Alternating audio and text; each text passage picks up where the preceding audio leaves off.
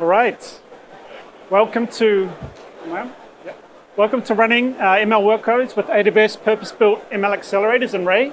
My name is Matt McLean, and I lead the Annapurna ML solution architecture team.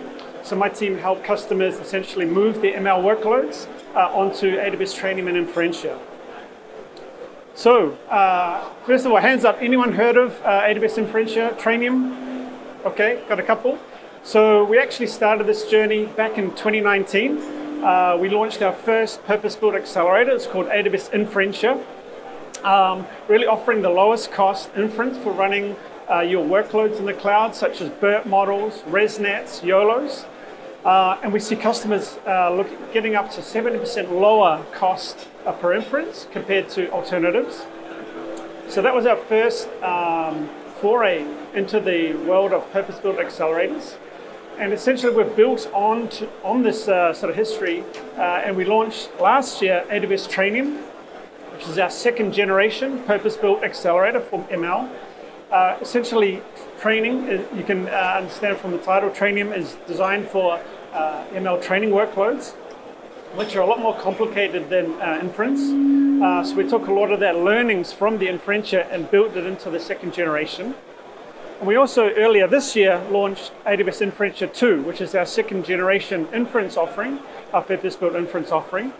And both AWS Trainium and Inferentia 2 are really designed for your Gen AI workloads. So Stable Diffusion, LLMs are really the target sweet spot for these purpose-built accelerators.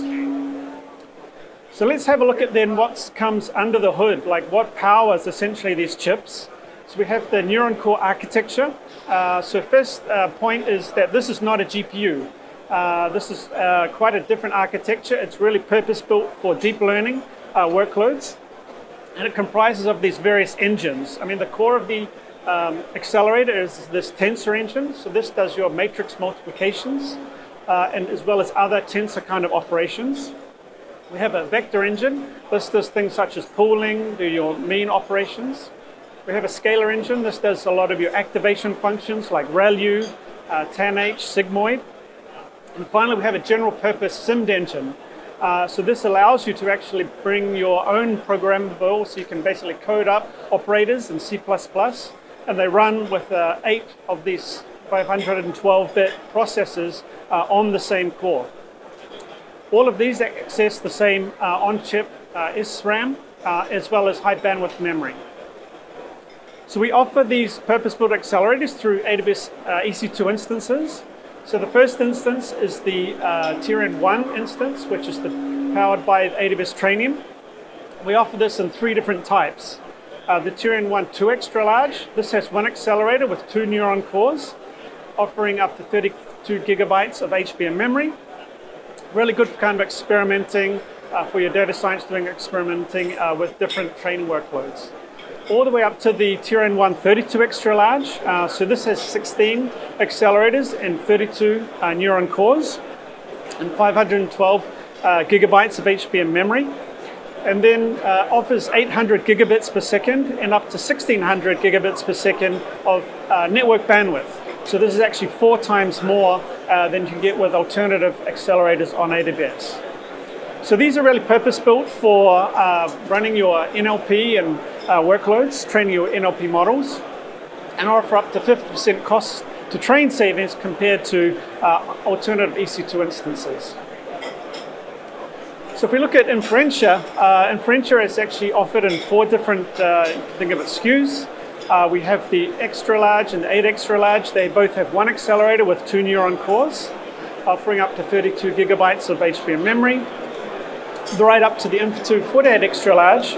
So this has 12 accelerators and 24 neuron cores, and offers, for example, 100 gigabits per second networking, 384 gigabytes of HBM memory.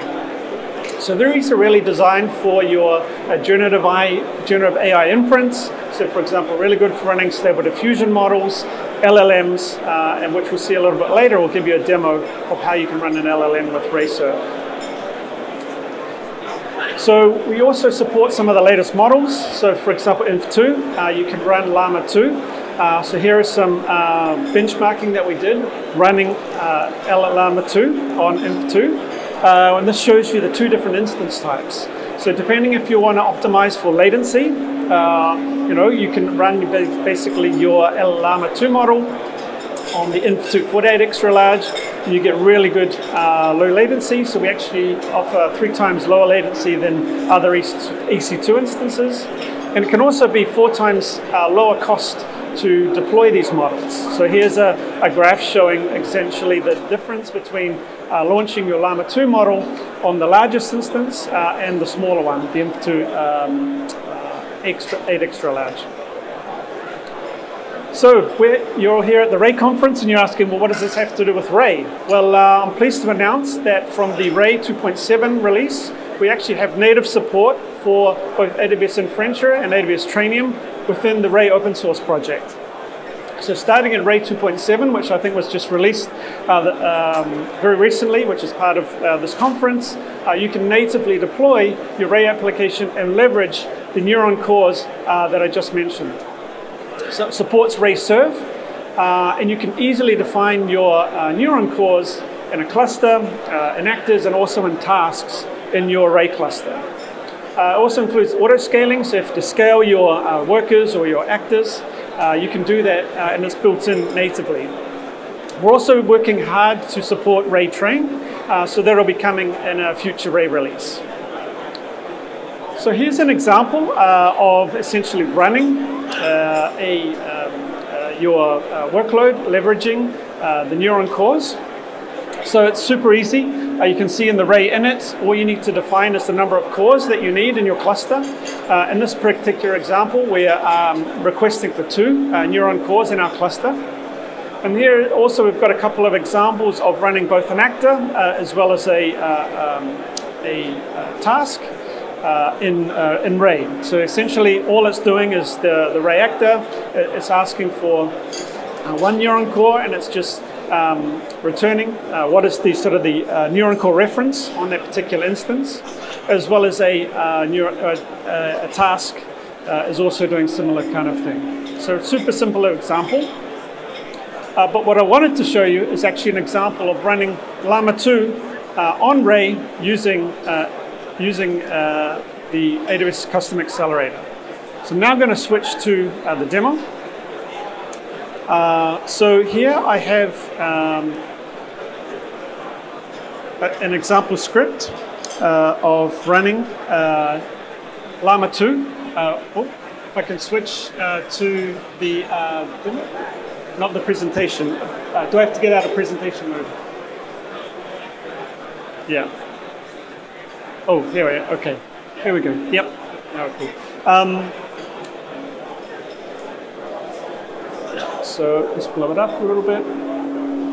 So here's an example of running. This is essentially a Llama 2 model running on a Ray Serve cluster. It's leveraging Ray Serve, and it's also using the Gradio app, if you're familiar with Ray Serve, on this particular cluster. So here you can see the code.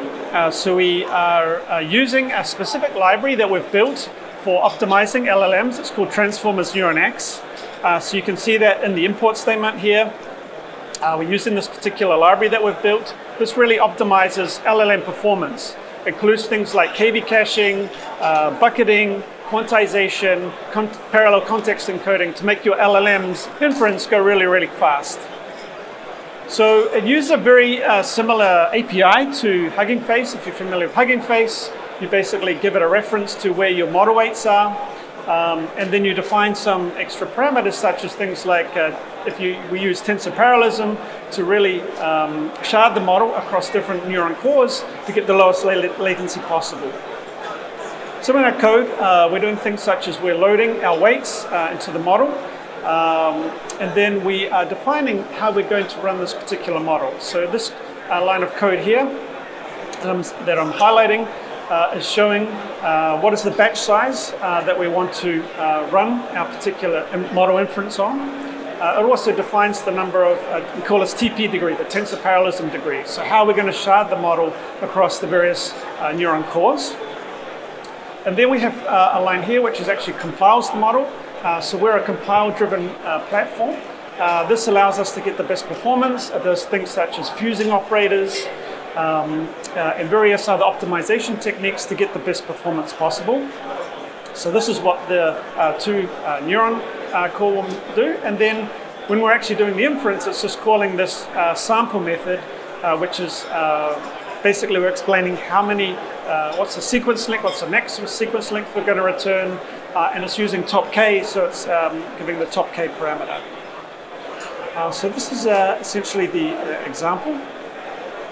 So what we can do is open up, so hopefully you can see this is just a Gradio app here. It's just taking in an input prompt and it's going to return, we're using the Llama 2 chat model. So we can just select one of the example prompts and click submit. And this is the output that the model has returned. So what we can actually do is actually see the neuron cores in action. So I'm going to just create another terminal here. We're going to run this neuron top command. So neuron top is essentially a way to analyze all of the neuron cores. So I'm actually running on a Trainium instance. A Trainium instance has 16 accelerators and 32 neuron cores. And you can see here all the bars showing the utilization of those 32 cores in this particular, on this particular instance. So I'm going to just run this example again, and we can see the neuron cores in action. So let's just take a different prompt.